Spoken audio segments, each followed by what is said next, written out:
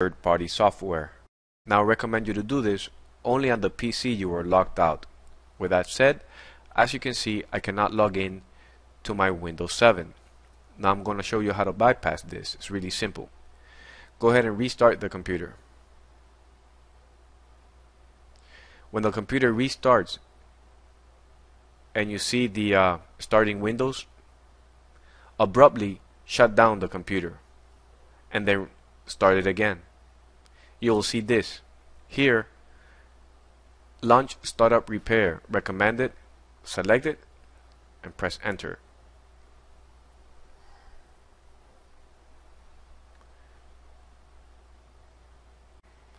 This will launch the startup repair.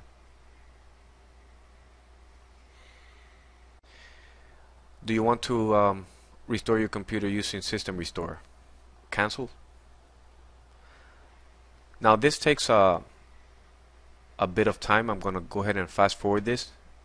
It's about 5 to 10 minutes more or less. Now here, click on the drop down right beside View Problem Details. And now scroll all the way down to the last link.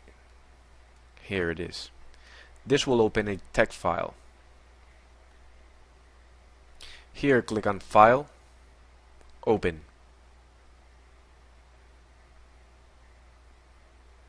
Click on Computer.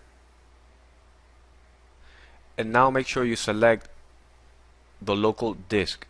It has changed the drive letters around, but make sure to locate local disk. Now here, click on Windows. And before we move forward, on the Files of type, select All Files.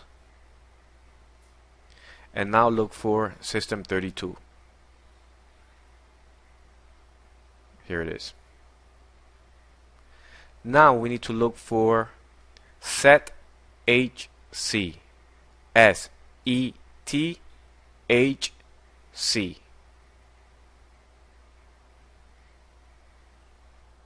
Can't find it here.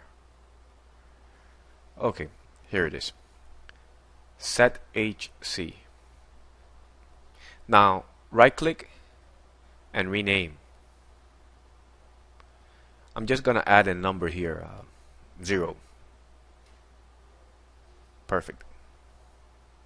Click away to save it. And now look for CMD.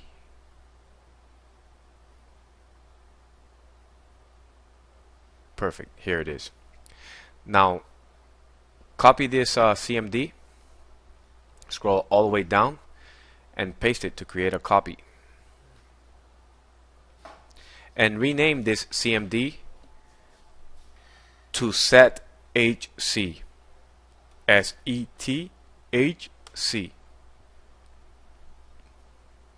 Perfect. Click away to save, and now close. Close this too. Don't send. Once you click on finish, the computer will turn off. Again, start the computer. You still can't log in, but now we did some modification here. We changed the sticky keys to command prompt. Now press 5 times the shift key and the command prompt will appear. So it's like tap tap tap tap tap, or faster. Now here, type net user, press enter to see all the users here. I only have one, Miguel.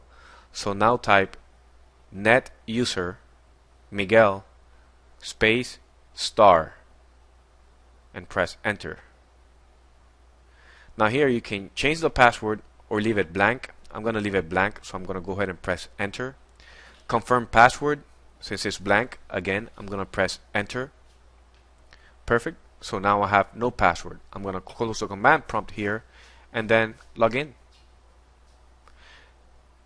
Thank you for watching this video. My name is Miguel. If you have any questions, feel free to post them in the comment section below. Thank you.